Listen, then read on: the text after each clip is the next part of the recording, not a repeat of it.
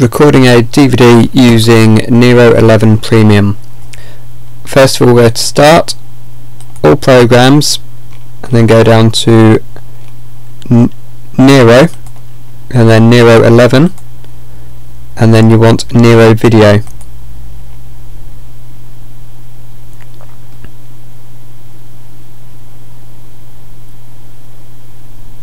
It takes a moment or two to load up.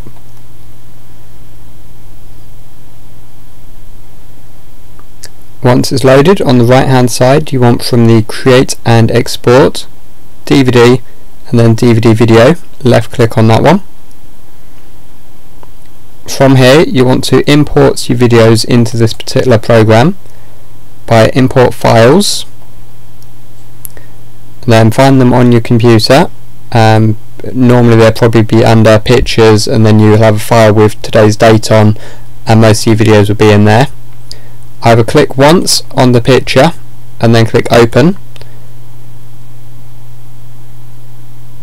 and then that pops a one file there, and you can see how much space it's used up at the bottom. If you go Import again and then Import Files, if you want more than just the one, on the right hand side, the little white space, left click and hold the left click button, highlight over as many as you want, and then they've all gone blue. Open puts all of those in here. So on the right hand side you see all of those come up, and you see exactly how much space it's used. For this purpose I'm going to delete all of those because I only want to put one of them onto a DVD. So I'm going to import files. Just need to work out where I've saved them.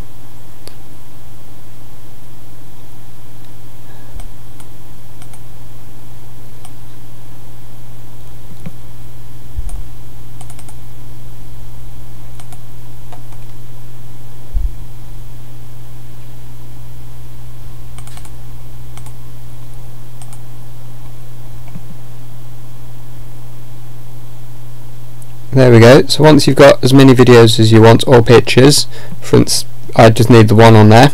At the bottom, just make sure it hasn't gone above the red bar there. If it goes above, you'll have to delete some bits to make some space. And then you want Next. This gives you a preview of how it's going to look once you actually once you've played it. I don't want to create a menu at all because I don't want any menu on mine. I just want to go straight into the DVD. Then you've got the preview screen that will start playing what it is that you're putting on there. Just hit yes if this message comes up. Ideally you never want to display. Yeah, we'll just hit yes on that. Burn to. You'll only have one drive here. I've got quite a few. Want it on the DVD drive and just hit burn.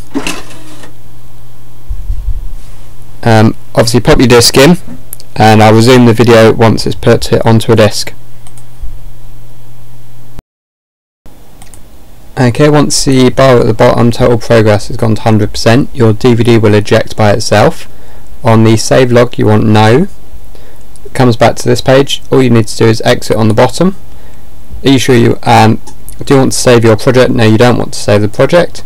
And then you're back to your normal screen. That software's all closed and you've got your new DVD.